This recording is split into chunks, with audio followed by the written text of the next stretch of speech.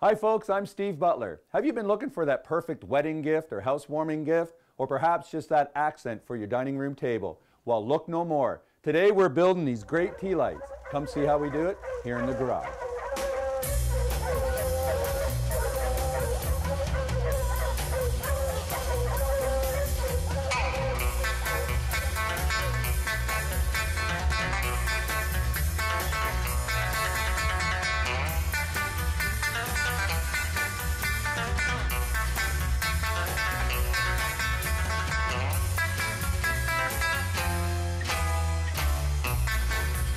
Let's have a look at our project.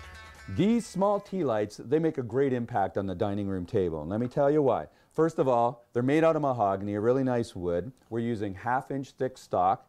We're going to mill it down. And we're using aluminum channel for the base. And the base fits into a rabbet that we'll cut on the bottom. And on the top, we're using some perforated stainless steel metal, and it fits in a rabbet as well.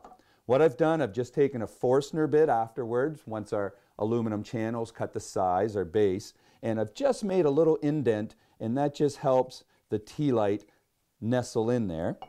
And when this is all together and lit, the lights are out, they're on the dining room table, it really illuminates. It's almost like an old dance ball on the ceiling. A lot of light goes there. Now, the cool thing about this design, if you wanted to, you can stack them. And the tea light is encased in its own little socket, so you don't have to worry about the candle hitting the wood or anything like that. Okay, the first thing we need to do is go dress up our mahogany stock.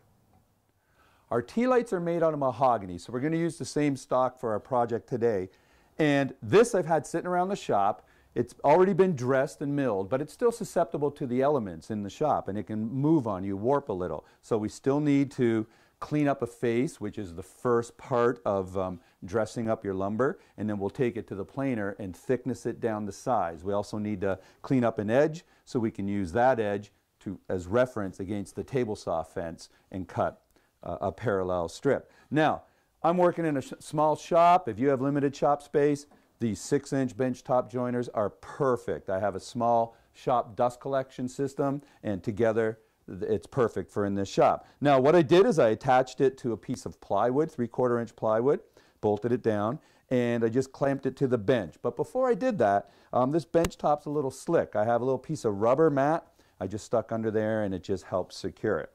So the first thing though, I want to have a look, and there was, you know, there's a little slight cup in here, just meaning like that. So I'm just going to pick a face, and now mahogany, you don't want to use just a regular leaded pencil. Your lines can get lost or blurred in the mahogany. So grab a piece of chalk or a white pencil crayon, colored pencil. So I'm just going to put a mark on there, and that tells me which face I want down. Now, I just drew a little sample here. We want cup down, and the reason for that is, first of all, if you put cup up, it's going to rock on you, and you're going to have problems controlling this board on the joiner, as well as you end up cutting off more material than necessary. If you put cup down, it sits on the top, on the table, the joiner bed better, and you're also cutting away less material. So, going to fire up the dust collection, we're going to clean up that face, and then we're going to put it through the planer and bring it down to our 1/2-inch thickness.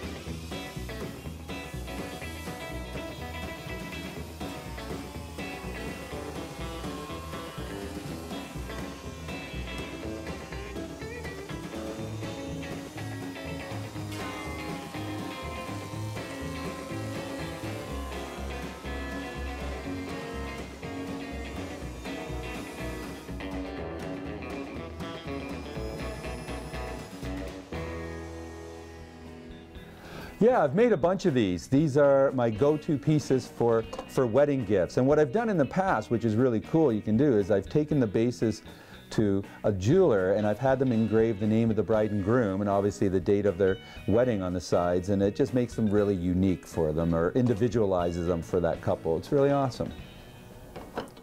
Okay, we've dressed up our mahogany boards. We've cut them to 3.5 inches by 15 inches and they're 1/2 inch thick. Let's look at the anatomy of our tea light base here. We're using mahogany. You can use any wood you prefer.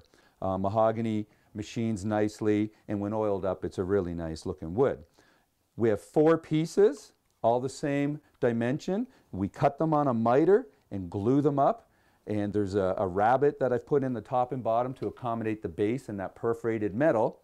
And the perforated metal emits the light. Like I said earlier, it hits the ceiling, it looks really nice. But also what I did is I cut a series of grooves and dados. Some are cut at the same dimension, and then I move the fence over and I cut them at a different dimension, front and back, or face and back. And what that does is, some it just cuts a groove right through, and others it ends up overlapping and cutting these perforations, and that lets the light go through. And believe it or not, I've used them outside and the wind doesn't even blow them out. But on a table, it looks really nice, especially around the dinner table.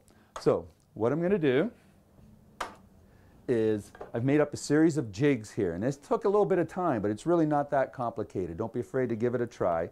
And basically it's a sled and gives me control to cut a series of dados and grooves. And I put my board in. And you don't want it super, super tight. You don't want it too sloppy where your cuts aren't going to align, but you want to be able to get this out. And it fits in. I've set my fence at a certain dimension, and I'm going to run a groove down. I'm then going to move the fence over and run another groove. I'm going to use my cross-cut fence, leaving this fence the same, run a dado, move it over, run a dado. So we're making a bunch of crisscrosses essentially. And then I'm going to have one face cut. What I'm then going to do is put that in my second jig and do the same thing just at a different dimension, and that's how we get all those perforations. I have a third jig and I use that to help guide my board and cut it on a 45 to cut the miter. Then what we do is we cross-cut them all to the same size and glue them up, and that's essentially it. I'll explain a little further as we go along.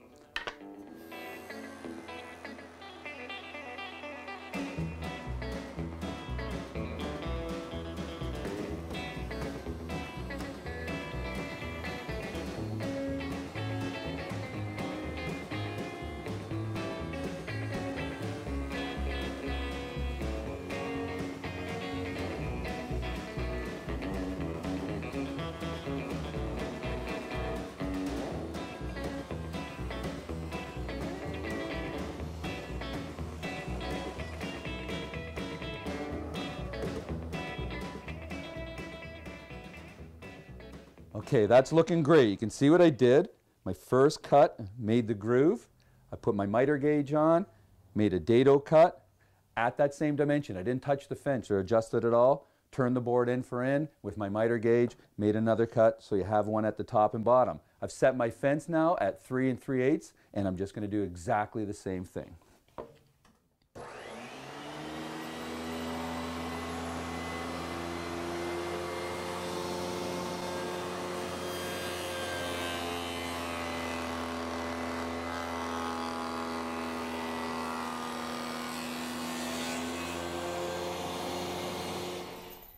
All right, looking good. So now what I'm going to do, I'm not going to cut any more grooves. I'm going to use my miter gauge fence and just continue to make a series of dados.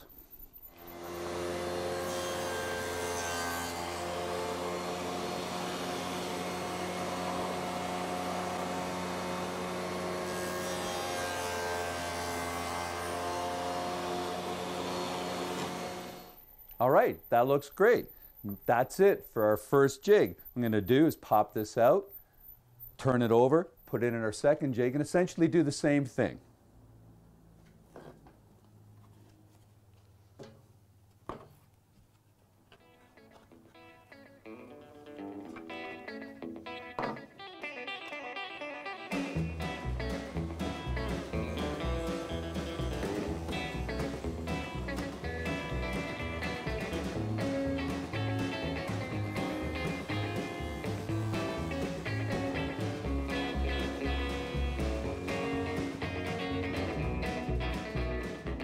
That looks great. Now the mahogany is soft enough, you don't get a lot of tear out, but you just want to take your time. You don't want to go too fast or you'll get a lot of tear out. If you go too slow, it can burn. So just a nice steady pace. I'm going to pop this one out, and then we're going to use our second jig. I really enjoy making jigs for project. I mean, the project itself is rather simple. The joinery is not overcomplicated, but you know, you need to spend some time thinking about and making these jigs. And once you have them, that's it. You can run off a batch of these and make a production run out of them.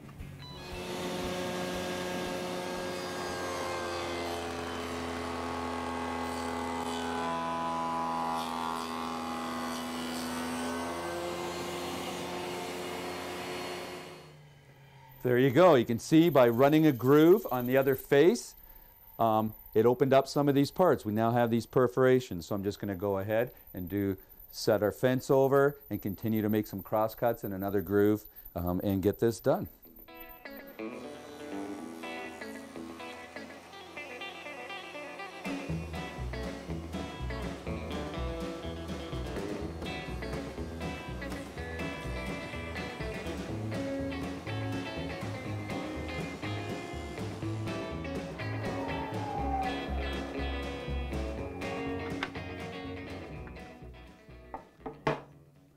That looks great.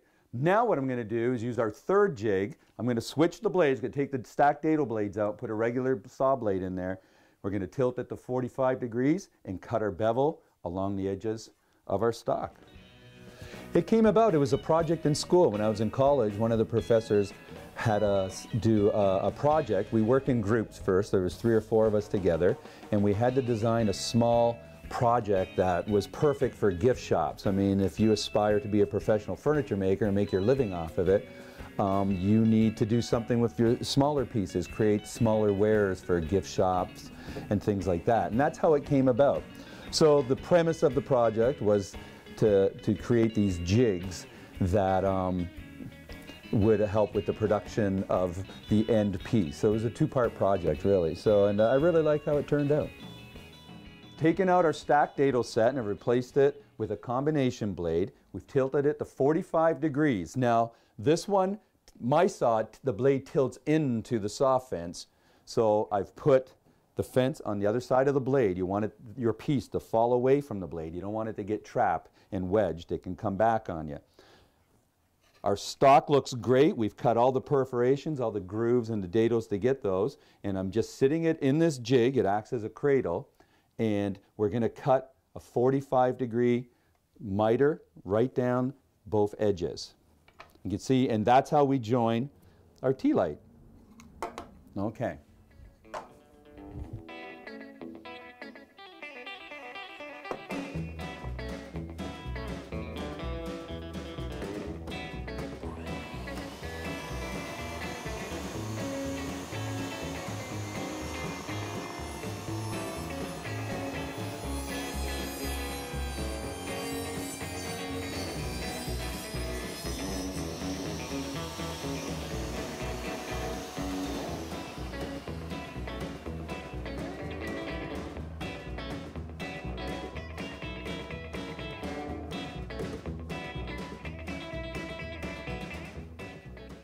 That looks good. We have a little burning there. We'll just clean that up, a little sanding. Not too much though. We don't want to break these miters. Just going to turn this, put the other edge there, make sure that's flush up against the fence. And we're just going to go ahead and do that other edge, and then we'll do our other stock.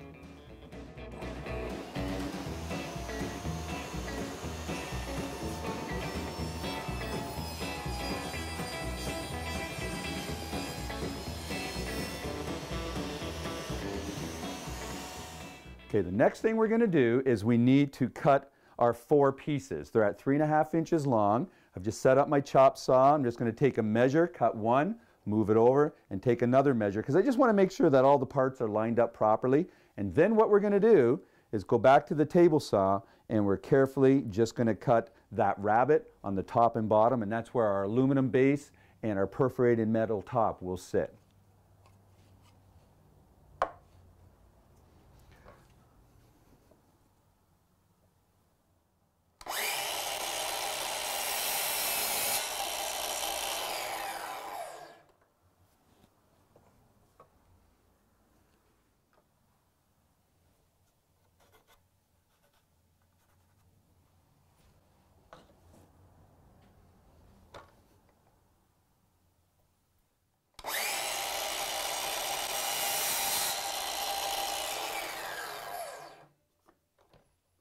That looks great. I'm just going to go ahead and do it to the other piece of stock. If you wanted to, you could set up your miter gauge fence with a stop block on the table saw. It doesn't matter. There's many ways to do this.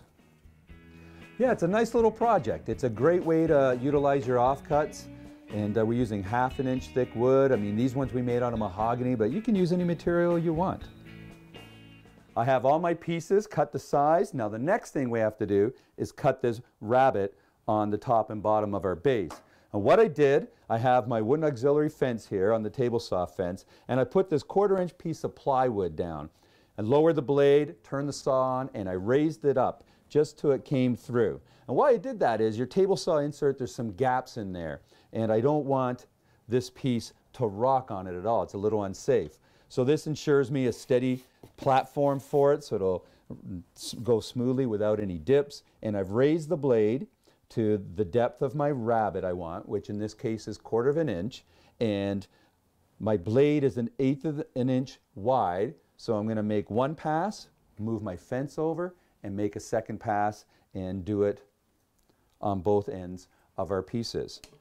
And again, I have a wooden fence on here, an auxiliary fence, and I've buried it just slightly. Okay.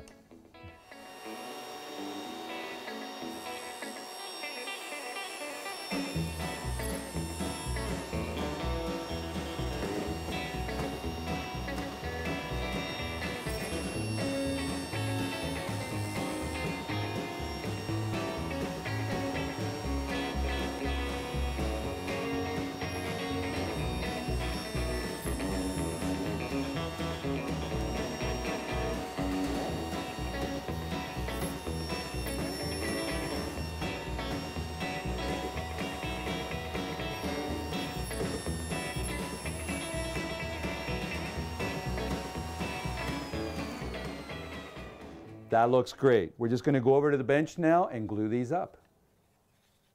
Okay, we're ready to do our glue up.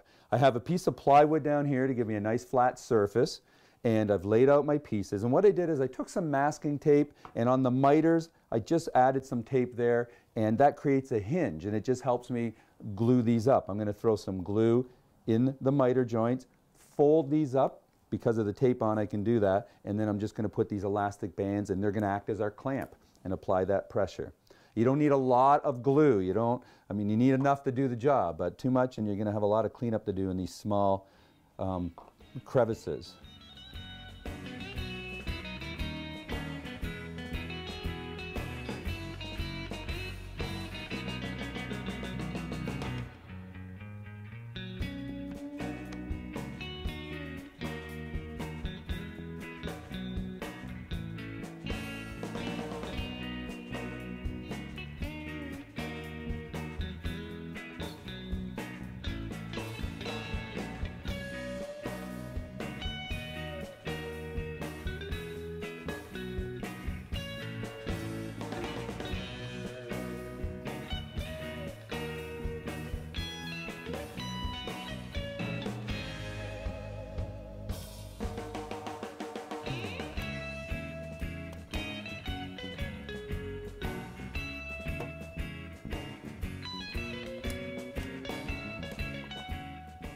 Go. Now if you have to make any adjustments, now's the time to do it.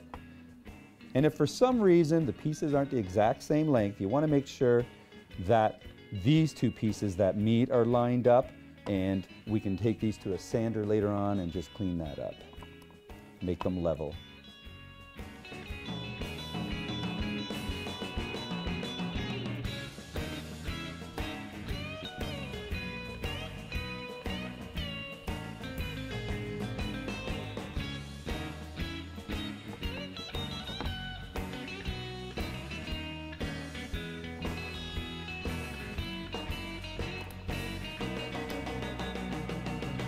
That looks great. We're just going to let these dry, and while they're drying, we're going to go ahead and cut the aluminum channel for our base and the perforated metal that fits in the rabbet joints. Now I'm using this 1/4 inch perforated metal steel for the top. You can use anything you want. You don't want it solid though, because those little tea lights, even though they're encased in this aluminum holder, they do emit a fair amount of heat. So just be careful what you use. This, I ordered this, but you can buy similar products at any home center. So what I did, I measured over 3 inches. That's the inside dimensions from our rabbet joint. Took my Sharpie. Now this twists a little bit. I'm using a pair of metal snips to cut this. You can use a hacksaw if you have a metal brake or a bandsaw for metal. You can use that. This bends up on me a bit. I then just take a rubber mallet and a block of wood and I just flatten it. So we're just gonna start this. At first it's a little tough to get going. And you want to cut these oversized. I mean, unless you're really, really accurate at this. I cut them oversized and then I take a grinder or a file and I just clean them up.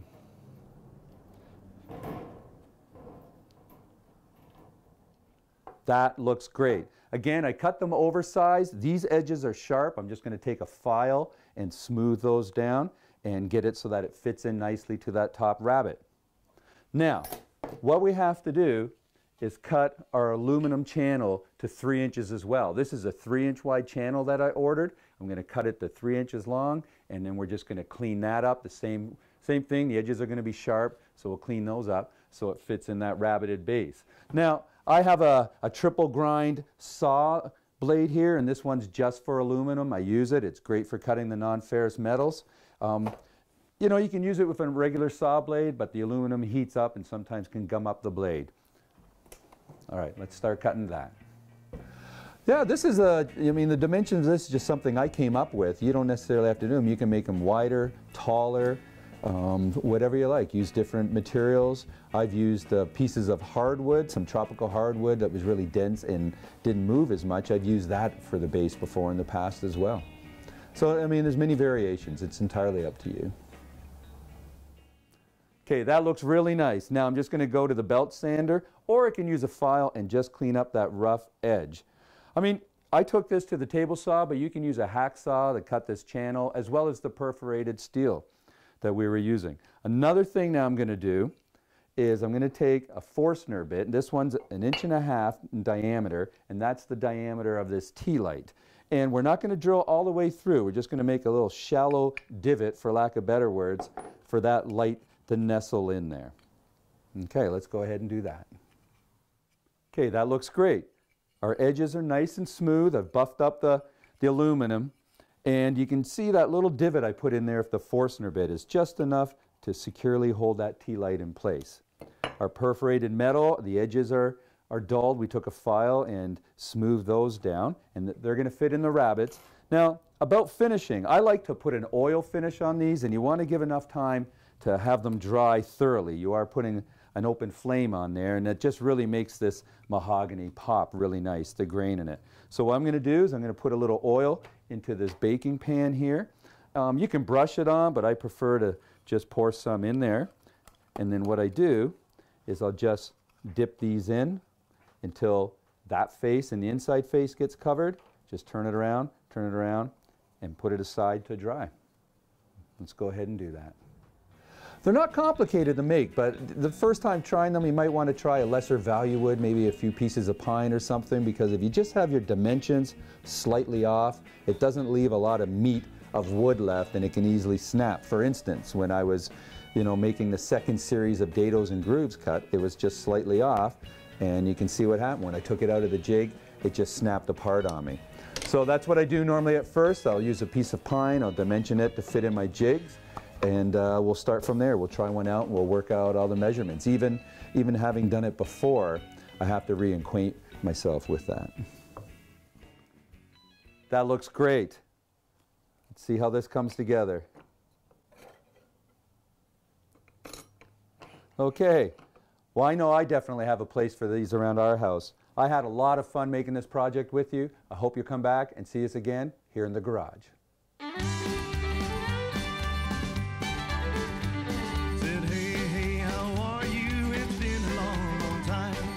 Just found your number, thought I'd drop you a line. You know I've been out on this road such a long, long time. Just wanted to let you know I'm doing just fine. But hey, I'm doing fine out here on the road. wabbit.